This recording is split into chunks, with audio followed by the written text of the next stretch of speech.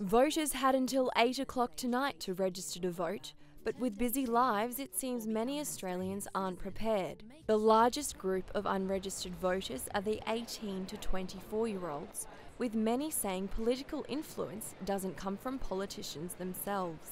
I think if anything, I've found it's more organic from actual people encouraging me, like friends and that sort of thing, rather than ads I've seen on television. For others, the right to vote is a privilege. I love it. It's awesome. I'm so proud to have become an Australian citizen because I get to have a say. Federal Labor MP Graham Perrott created a stir when he sent out a tweet disputing the deadline. Today, he defended his words. It was tongue-in-cheek. Obviously, it applies to everyone. We want everyone to participate in the democratic process. It's very important that young people have their say. Electoral Commission figures show half of 18-year-olds haven't yet registered. There's around 950,000 people missing from the roll still, of which there's a strong skew to younger Australians.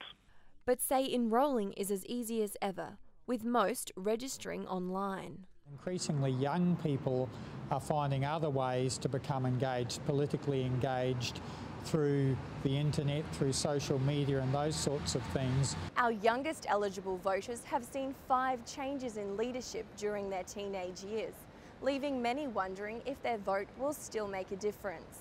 If you don't vote, you don't get to win for the next 3 years. Kotaidis, QUT News.